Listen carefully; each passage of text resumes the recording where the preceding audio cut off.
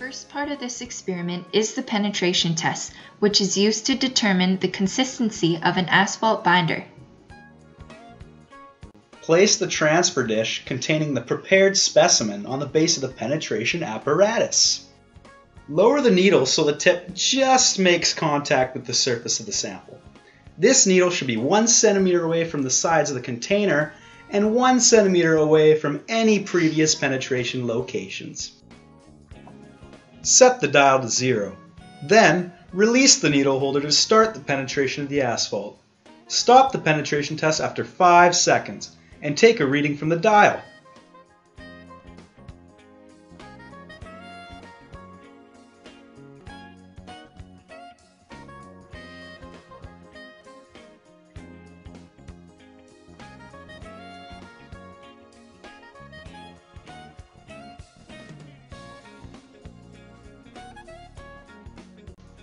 After the measurement, clean the needle with trichloroethylene.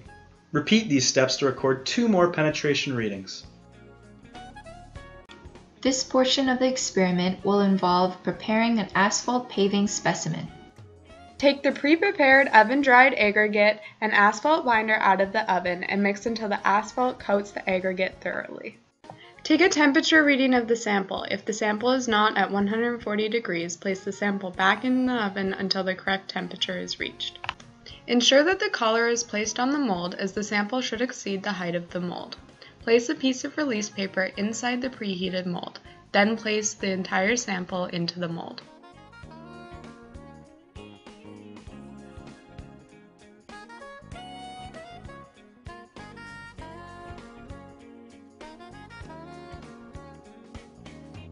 Spade the specimen with a spatula 15 times around the perimeter and 10 times in the middle.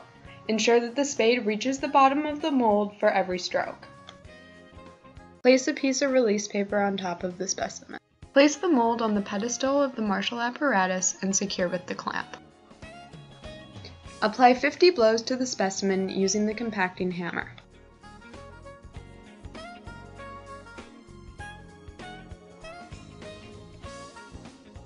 Take the specimen out of the apparatus and remove the collar from the mold.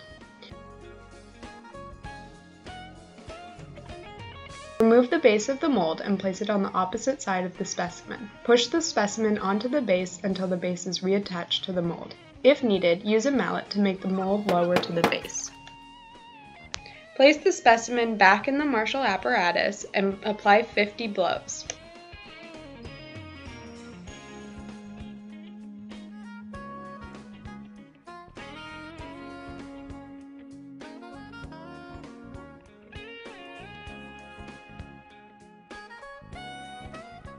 Remove the specimen from the Marshall apparatus and allow it to cool overnight. In part 3 of this experiment, the Marshall stability and flow values will be found, which are used for mixed design and evaluation of asphalt paving.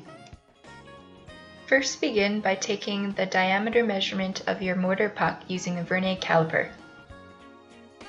Next, take 4 height measurements of your mortar puck and take the average of these for your calculations later on.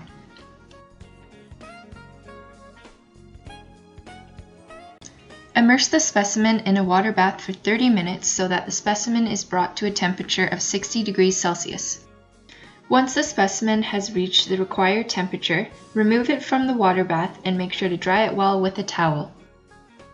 After coating the inside surface of your braking head with WD-40, place your specimen in the lower section of the braking head, making sure to center it appropriately.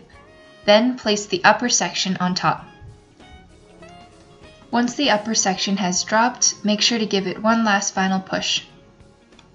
Place the entire assembly into the Marshall stability machine.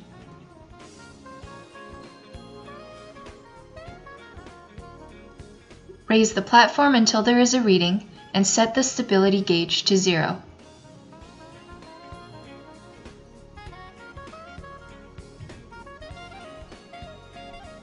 Install the flow gauge and set it to 0.